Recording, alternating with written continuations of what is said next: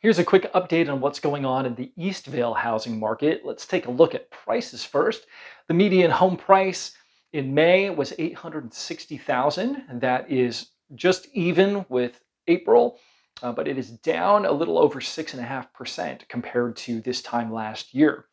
Looking at inventory, there are about 41 homes for sale at any one time in Eastvale, and that is down over 20% just since April, and it's down also about 36% since May of last year. So inventory is tight right now.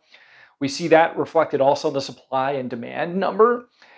With 1.4 months of inventory, that is a very, very hot market. And we've seen it heating up continuously since December each month, months of inventory dropping just a little bit. So I expect that's going to continue creating upward pressure on prices, even in the face of increased interest rates. So just be prepared for that.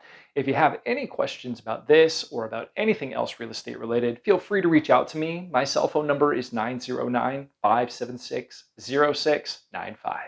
Looking forward to connecting soon.